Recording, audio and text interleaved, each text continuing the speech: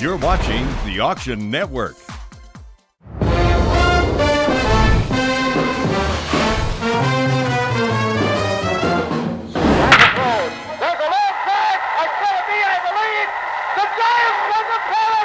Welcome back. Baseball is as American as apple pie.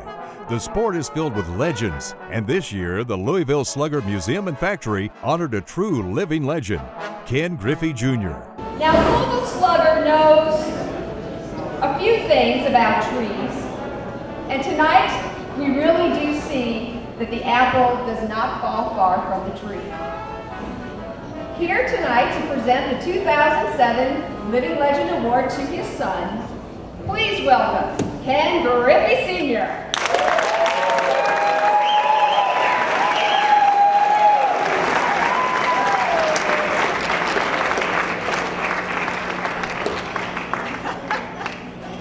I'd like to thank Louisville for actually asking me to present this special award. It is a special award. For one thing, we've both been associated with a lot of firsts.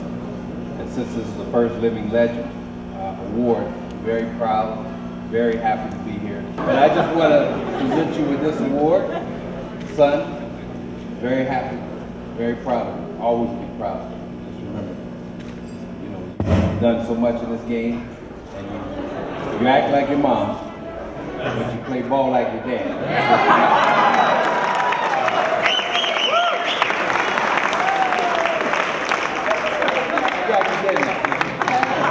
Here you go.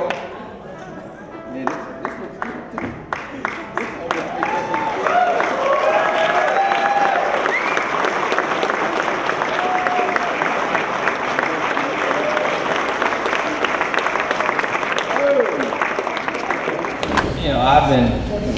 I've been blessed. I mean, when I first got to the minor leagues, having a dad who played, all the bats that I would get, and I had 187 bats my rookie year when I was 17. I broke 80 bats that year. So, Chuck, my dad kept me with me for a while.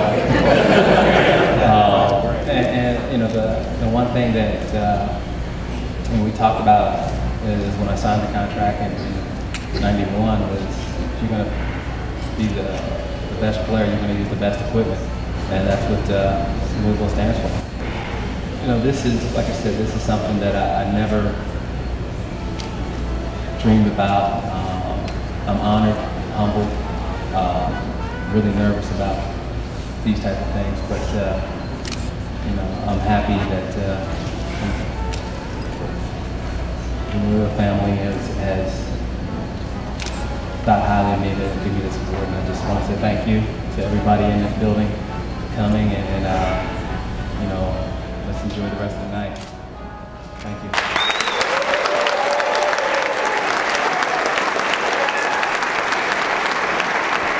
you. It's strange. I was thinking about all that downstairs and being the first living legend here in Louisville, and between the two of us, we've been through a lot of changes in terms of first. I mean, we were the first father and son that played simultaneously in the major leagues. We were the first father and son to play together in the big leagues. We were the first father and son to get back-to-back singles.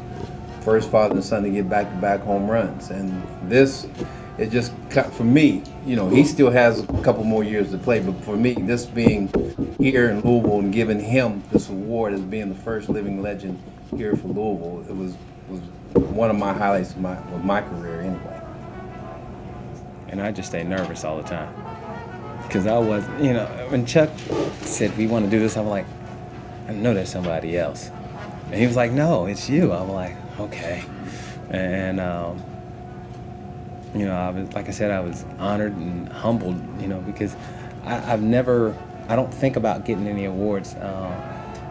I just think about going out and playing and doing the best job I can. 10 guys out of 12, 13 who use position player who use Louisville bats. That's how dominant they are in the industry. Is that they're the bat that everybody wants to use. It's the only bat, really. The annual Louisville Slugger auction provides a unique bonding opportunity for many fathers and sons. Yeah, I mean, we just have a shared passion for sports. We really enjoy collecting, and this is something that we really like doing. We come today just to look and have a day out with my grandson. We come every year. I was sort of looking, I was in service with Billy Martin, and so, you know, I sort of keep an eye out for some of his stuff. And it was back in '54 when he was most valuable player in the World Series. To me, it's your DNA thread. 5,500, 6,000, 6,500. If somebody says, what should I collect? The first thing I want to ask you, what is your budget? And then my second thing would be try to collect vintage. In the old days, when a player got a shirt, he would get 1, 2, 3 at the most. And then they would be used in the minors for years and years and get destroyed. So the survival rate is almost non-existent. Most of the shirts before 1960 are one of a kind. You won't find 2 of any one shirt. One of a kind is a great way to describe the heirlooms Jim McKechnie is putting up on the block. His grandfather, Bill McKechnie, was a major league manager for 24 seasons and is the only skipper in baseball history to win National League pennants with 3 different teams. Today, he's parting with several items, including this stunning 1928 St. Louis Cardinals jersey. This is my grandfather's jersey from the 1928 St. Louis Cardinals.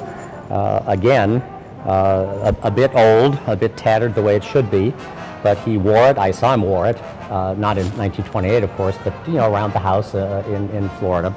But this is the kind of thing that I hope someone would, a collector, possibly a museum, would be very interested in displaying and, again, passing on that heritage. When we come back, the moment we've all been waiting for.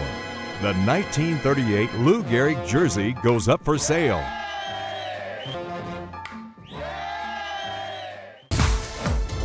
To register for future live auctions, go to auctionnetwork.com.